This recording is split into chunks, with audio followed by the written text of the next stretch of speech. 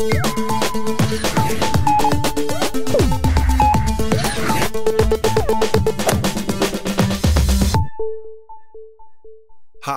I'm Kenny Joya. Welcome to another one of my tutorials. In this video, I'm going to show you how to create keyboard zone splits in Reaper. Now, the idea of keyboard zone splits is that we get different sections of our keyboard playing different instruments or sounds. Now, a lot of VST instruments will have presets already set up that you can use, but with this technique, we can use any presets that we want and use multiple instruments to achieve it. So let's start off with a piano sound. I have a track here. I have my input set to all MIDI inputs, all channels. Let's add a piano VST instrument to the track. I'll go to my instruments right here. Let's scroll down to piano 1, which is a free version of a pretty good piano sound. Let's hear what it sounds like. Now, if I want to play bass with my left hand, I might want to use a bass guitar instead of a piano. So let's add a bass track on top of this.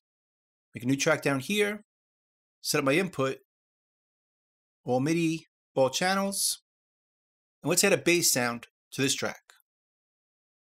I'll choose Contact 5, which is their free version, and let's choose bass and funk bass right here. And that creates this. Let's go into record. Let's take our piano out of record. And we have a bass guitar. Now, if we want to play both at the same time, we put them both in record.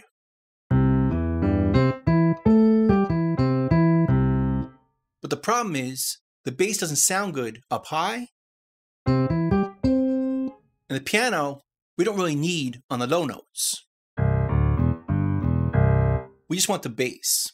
So we could split this by zones. And the way to do that is using a MIDI plugin. Now, we could put this plugin before our instruments, but a better place to put it is on our input effects. This way it gets recorded onto the track that way. So let's start off with our bass. Let's take the piano out of record, go to our input effects on the bass, and let's search MIDI. And down over here is a plugin called MIDI Note Filter. And from here, we could choose the lowest key and the highest key that can be passed through this plugin. All other notes will be ignored. So for our bass, let's bring it down to 48, which should be a C.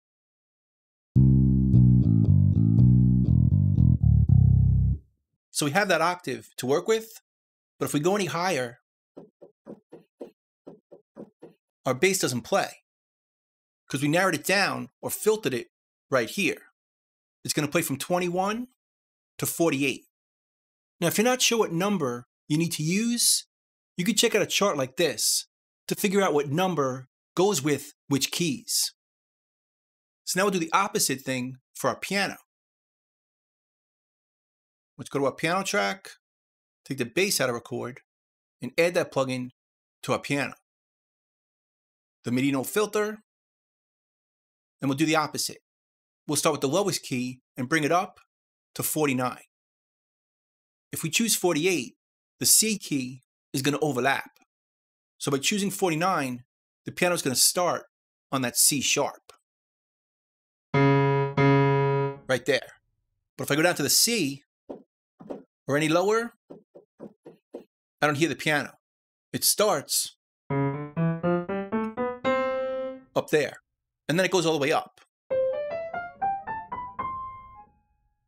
Now we could put the bass back into record, and we should hear both.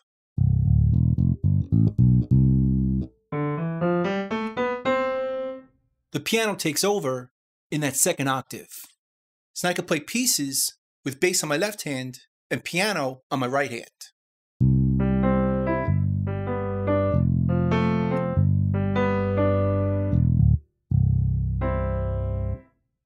So now I can record this as a performance. Let's close all this. It's going to put our piano on this track and our bass on this track. So let's record some.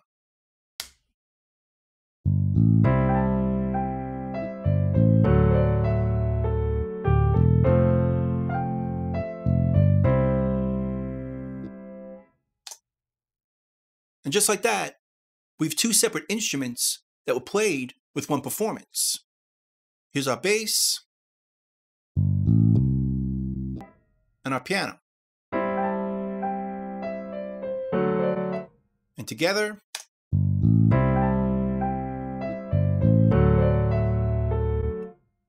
we can create two parts at the same time by splitting the zones on our keyboard. And we could do this with anything. We could add strings up higher, or glockenspiel, or even have the sounds overlap. And if we want to edit this, we can just double click the MIDI item, and here's our piano.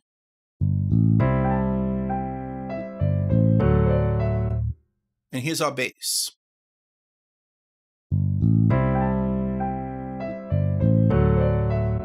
And if we want to see them in the same window, we can just change this preference. If we go down to editing behavior and MIDI editor, we could change this option here, one MIDI editor per, to project. And then we could choose both of them at the same time, double click them, and they both show up in the same window. So even though they're on two different tracks, playing two different instruments, we can still edit them in the same window.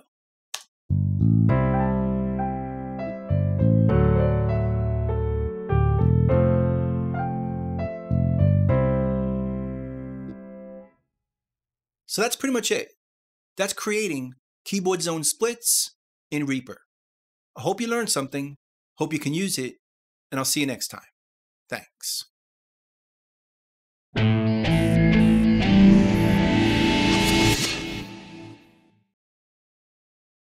Bye.